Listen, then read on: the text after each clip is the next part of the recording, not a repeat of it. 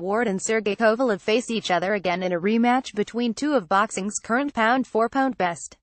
Ward was victorious in the first bout and will defend the belts he originally took from Kovalev after a highly disputed unanimous decision victory. There is bad blood between the two fighters, with Ward stating he has genuine dislike for Kovalev, and there is a natural bitterness from the man who perhaps unfairly lost his titles to the home favorite.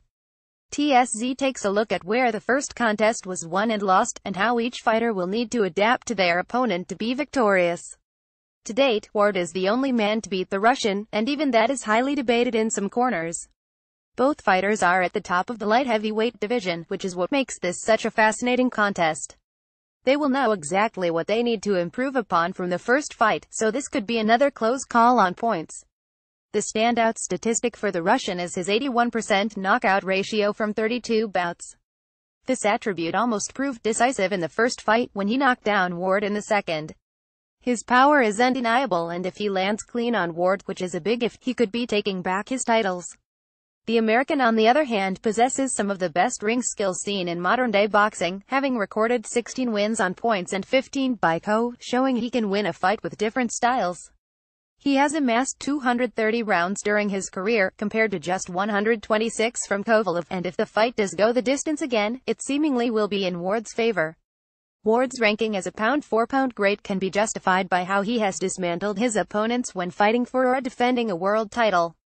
On 10 occasions he has won on points during a 12-round bout, and has knocked out an opponent 3 times from round 8 onwards, demonstrating his ability to outthink his challengers during the first half of fights and wear them down gradually.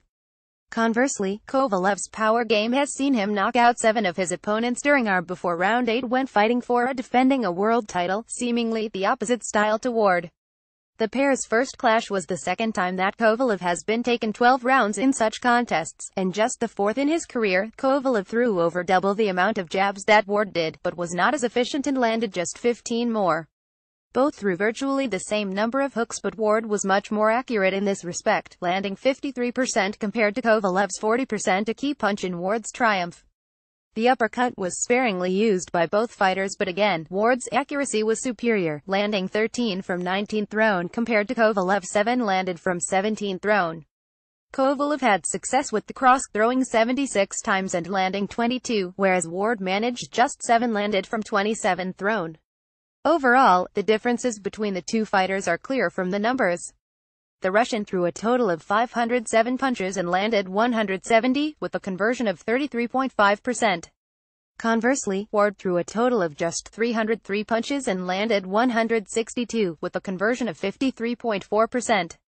Potentially, this was a factor in the American being awarded the victory. Kovalev started the fight strongly, throwing and landing numerous power punches which resulted in the Ward knockdown during the second round. From here, Ward slowly regathered and began to throw and land more power punches. Between rounds 7 and 9, Ward increased his volume and had success in doing so, with both fighters producing high amounts of power punches and landing regularly on each other for the first time in the fight during the last 3 rounds. With the judge A scoring the contest so closely, the fight could have easily ended in Kovalev's favor.